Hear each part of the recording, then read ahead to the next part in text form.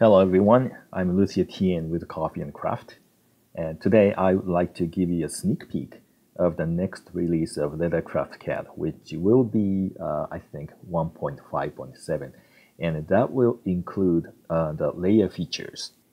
I know a lot of people asked for it, but since it requires a lot of modifications, and also I need a chunk of time to focus on the development of the layer features. So I was kind of hesitant to do that. But actually, I am in a hotel in Boston in United States, and flight time between Tokyo to Boston it's like 12 hours. It's a very long flight, and I usually don't appreciate the long flight time because it's boring. But in terms of software development, this long flight works really good because there's no way to escape, no other attractions.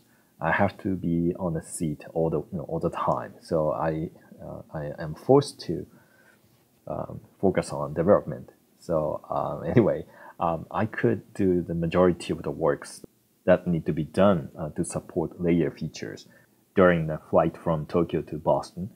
And currently, I'm doing brushing up and then debugging work. So most likely, I will be able to release this when I will be in Japan, back in Japan end of this week. But I wanted to provide you a sneak peek what's coming up next. So anyway, with this layer capabilities, layer features, you can create as many layers as you want. You can create new layers or delete layers, and then you can of course change the layer name and move the layer up and down, or hide other layers, or all kinds of stuff you can do from this list box and also from this layer menu. And some of the features are also in the right-click menu from here, layer. But I just want to introduce the basic feature, what you can do. So you can switch between layers from this list box. And then whatever the shapes on the current active layer will be highlighted like this one. So it's brighter than the other layers. So what you can edit is whatever the shapes on the current active layer. So if you try to select everything, you can't select shapes on the other layers. So right now I'm on layer 1, so I can do edits to the shapes on layer 1 like this. I can move, delete, create new that I can do. So if I create something new, then this will be created on layer 1, the existing or active layer. And if I switch to layer 2, then these will not be editable. But you can still do things like right now I'm on layer 2, and I can do connecting a point on layer 1 to a point on a different layer, layer 2. So this line is created on layer 2, but still I could connect to a point on layer 1.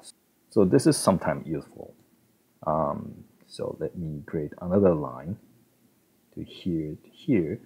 So if I hide all the other layers, it looks like this one. So these are the shapes on layer 2. Yeah, you can connect to the other layers like this one. So let me create another layer, and I'm gonna name it as stitching 4mm, and let's do stitching using diamond 4mm pricking iron. So I can go from layer 3 to layer 2 like this one. So I can do stitching between layers, and these stitches or stitching holes are on layer 5 actually. So this layer. So if you hide this layer, then stitching will be will disappear. And if I create another layer and then name it as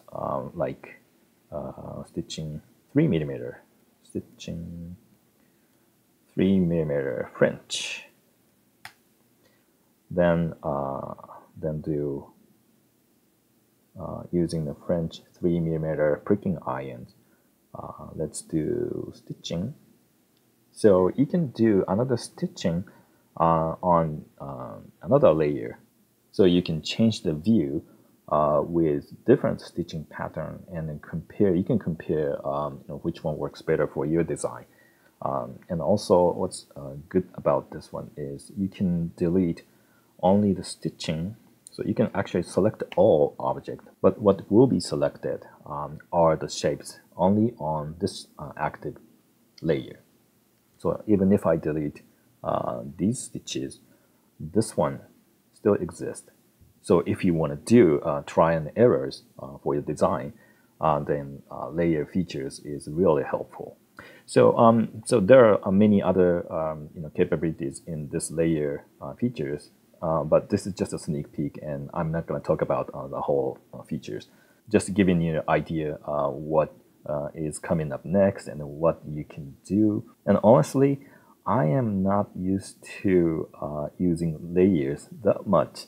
So you may have better idea what you can do with this. So after release, please let me know how it worked. And if you have any questions, suggestions, requests, please send me an email or send me a message, Twitter X message, or write a YouTube comment, whatever the method that works for you. Okay, so that's it for today. Thank you very much for watching, and I hope I will see you in the next video. Okay, bye-bye. With that,